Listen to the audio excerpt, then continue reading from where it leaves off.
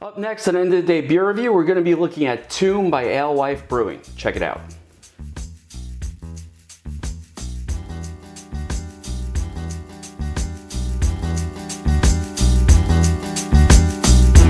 Hi everybody, it's Rich and welcome to End of the Day Beer Review, and today we're going to be looking at Tomb by Alewife Brewing. This is an Imperial Stout with an impressive ABV of 13%. Sorry, I'm struggling to read this. You'll notice the label is really dark, and so is the text, which makes it a little hard to read. And this is a double mashed bourbon barrel-aged Imperial Stout with milk sugar, vanilla, toasted coconut, and Mighty Oak cold brewed coffee. Now, Alewife Brewing is in Sunnyside, Queens. And it actually says that it is brewed and packaged by Alewife Brewing in Queens. And the side of the bottle actually says the potion maker, the curator of moods, the spiritual guides of all things alchemy, from recipes of old to contemporary works. And Alewife Brewing is actually interesting. I recommend you check out the website, which I'm going to put in the description below.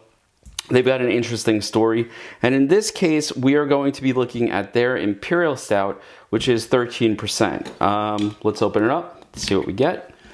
And you know, sometimes you get a huge aroma in the bar. I'm not getting anything so far, but we haven't poured it yet. Let's see how this pours. Oh wait, there it is. I'm getting that bourbon. Yeah, it's starting to fill the bar now. I just didn't give it enough time, I guess. And I'm gonna use a snifter for this. I like these glasses better for the bourbon barrel aged stouts. It tends to bring the aroma a little bit better, bring out the aroma a little bit better than the stout glasses. And you know, the last couple of days here in New York where I live, it's been, you know, 5, 6, 7 degrees. So this is definitely stout weather. I'm seeing a little head, nothing major. Some good lacing on the glass, which is nice. I mean, sort of expected. You know, what carbonation on top there is, it's a light sort of tan color, dark tan color. The beer itself is quite dark. You know, it's a jet black, not the darkest stout I've seen. I still have to give that to, what was it, the Reaper by Escapism Brewing. I've never seen anything like that. That was just jet black. There is very, very serious aroma of bourbon now in the bar. Let's see what the nose is like on this. Yeah, a ton of bourbon on that. A certain sweetness to it also. Like there's a really, really, I want to say almost vanilla back end to this. I know there's supposed to be coffee in it. I'm not getting that on the nose. What I'm getting is bourbon.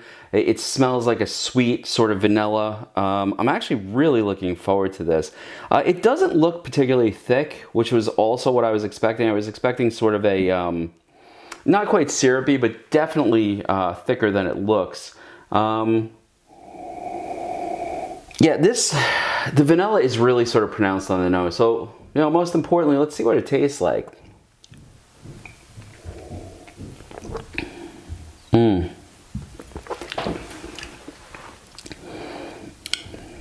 Wow. Wow. Okay, this is, just based on the first sip, this is incredible. So what am I getting out of this? The bourbon's there. It's not as strong as it is on the nose. You can definitely feel the alcohol. As soon as it hit my stomach, I felt that burn, that sort of bloom that came with it. Oh my God, this is really nice. There's a nice sweetness to it. A nice amount of vanilla on the back end. There is some coffee there, but it's muted. You know, it's funny, when Bourbon County did their coffee stout this year, I know a lot of people were displeased because the coffee wasn't so pronounced. And I think it was No Hype Beer Review left a comment on my, you know, on my review and said that it had to do with it being cold brewed coffee. And I'm not a big cold brew fan, so I don't know a lot about that, but I would definitely take his advice on that one because he seems to have a great palate. I think that's what this is. So I'm getting the bourbon on the front end, not as heavy as I expected. After it moves through, I'm getting that vanilla, just a beautiful sweetness. And then right on the back end, just as it's going down, you're getting a little bit of that coffee. And I'm starting to wonder if maybe it's because it is cold brewed coffee that the coffee is not quite as pronounced.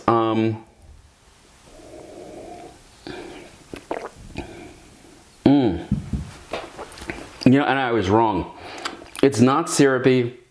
There's a good mouthfeel. The carbonation is nice. It sort of causes the flavor to burst. This is the first beer I've had by AleSmith. And being that it's from Sunnyside, Queens, I'm assuming that this came from Fred. So Fred, I thank you very much for this. It's always nice to find these in the fridge. Now, I don't know if this is still available, but if it is, I highly recommend. If you're a barrel-aged stout person, my God, this is definitely one to get. Now, let's see what else the label says on this.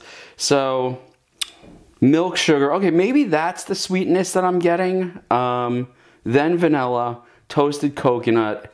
I'm not getting the coconut unless that's the sweetness that I'm getting, but I think that the sweetness is probably that milk sugar, and I missed it. I didn't, you know, like I'm not sure exactly what that's supposed to taste like, but for me, the sweetness and the vanilla are going together, and this is just fantastic. My only regret is that I opened this alone. Not that I mind. I will happily finish this bottle by myself this evening.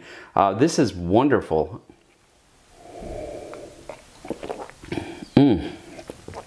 I have to say, this is one of the better bourbon barrel stouts I've had. And I mean, that's everything. That's including Goose Island. That's everything.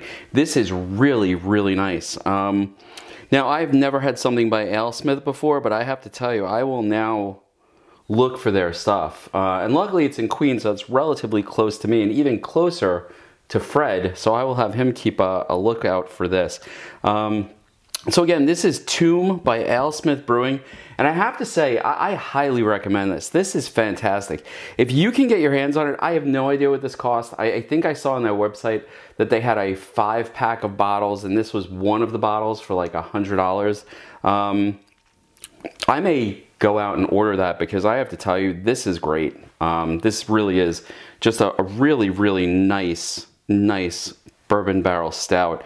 And it's really complex. That sweetness, the bourbon flavor, and the taste lasts. It's still there on my tongue, and we're like 5 or 6 minutes into this review. This is fantastic, and I am going to definitely look, I called them AleSmith, I'm sorry. I am going to definitely look for more stuff by Alewife Brewing because this is just fantastic. Thank you so much for joining me. We've hit 101 subscribers, which I'm really excited about. I really appreciate when people subscribe to the channel. If you've tried something by Alewife, please give me a comment below. I'd love to hear any recommendations you have about the beers that Alewife has put out, and I am definitely going to be on the lookout for their products in the future. If you can get a hold of Alewife Brewing's Tomb, I cannot recommend it enough. It is fantastic. Thanks so much. Love to hear comments. Please throw some down below, and I will see you all in the next episode. Cheers.